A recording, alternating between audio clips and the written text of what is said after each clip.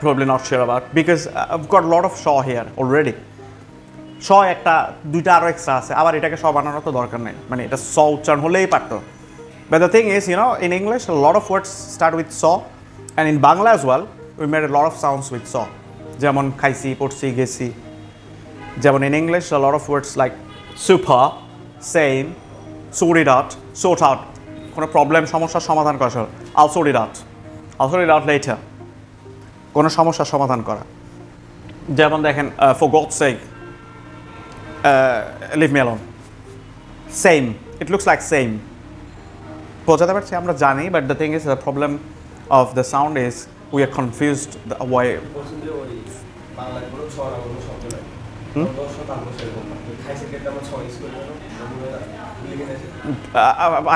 I'm pretty much unsure about these things because it's happened in Bangla. We usually call this one Kaisi Portuguese, but we cannot write this one.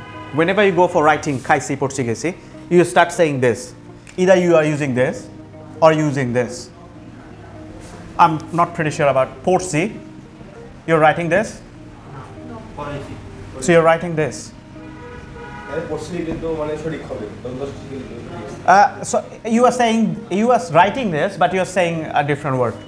You're saying this anyway. But my question is about these things, like, is it Porsi or it's Porshi? If it's Porsi, that means it's saw, right? If it is saw, that means it's Bosobas or Singho. You understand what I mean? But we are using this one as a C, and here we are using Bosobas or Singho. So it's confusing.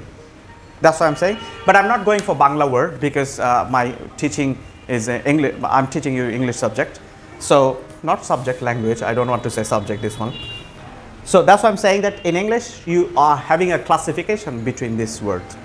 Like whenever you can use saw, that means there is no H after S. But whenever you are using shaw, that means there is a H after S. Like Shakib al Hassan, like Sakib al Hassan. You got my point? Alright. So that is it for saw. Do you have any questions regarding this sound? আচ্ছা কোনো প্রশ্ন